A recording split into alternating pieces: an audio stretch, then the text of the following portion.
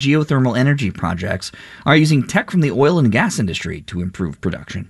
There's so much demand for firm, clean energy, and so we basically, at this point in time, feel like we can't build fast enough to meet the demand.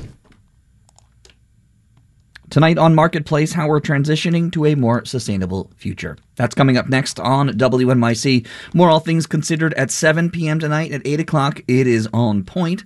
That's followed by On the Media at 9. Q is at 10 p.m. tonight. 77 degrees. It's raining right now in New York City for the rest of tonight. More rain. Thunderstorms, too. Tomorrow, much of the same.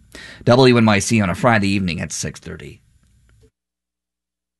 WNYC is supported by Cary Institute of Ecosystem Studies, presenting Adapting to the New Age of Wildfire, How Predictive Science and Ecology Can Address the Wildfire Crisis. September 20th, 7 p.m. at the Green Space. Tickets at caryinstitute.org. This is WNYC 93.9 FM and AM 820. NPR News and the New York Conversation.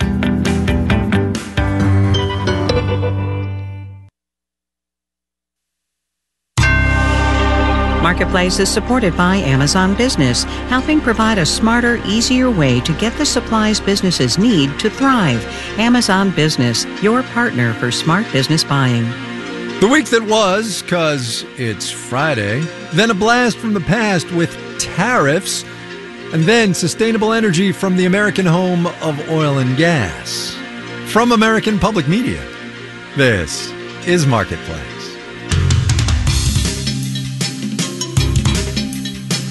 Marketplace is supported by Domo, the data experience platform innovator that puts data to work for everyone so they can multiply their impact on the business. More at domo.com.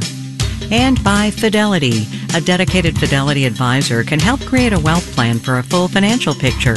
Investment minimums apply. Fidelity Brokerage Services, LLC.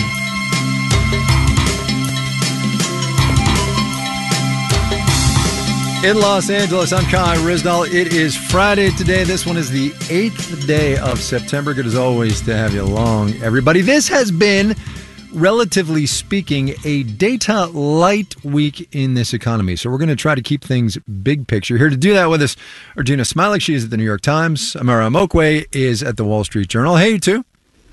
Hey, Kai. Hey, Kai. So lots of Fed talkers this week, Amara, including one on this program, Austan Goolsbee, the president of the Chicago Fed. He said a bunch of stuff. You know, we ran like an 8-minute interview with him. And one of the things he said that I tried to nail him down on, and honestly I failed, was how much more the Fed is going to need to see before it says, okay, we're done. You know, he gave me the standard data, we need to see data thing. And then I said, Austan, look, there's all kinds of data that shows things are going pretty well. And he said, yeah, no, we need to see more. And my question is, how long is it sustainable for the Fed to keep saying, yeah, we just need to see more?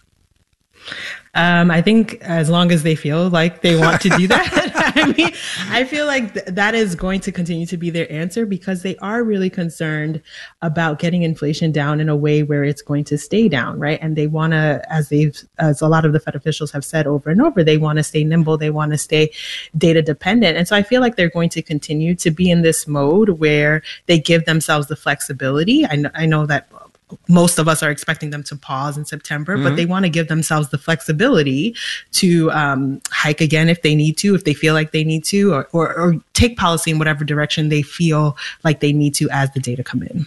So Gina, what I hear Amara saying is they want to keep it fast and loose and easy. Is that fair? The opposite of easy. They want to keep it not policy, not policy, and not loose policy. You're right. I'm talking to an actual Fed reporter, as a guy who plays one on the radio. They want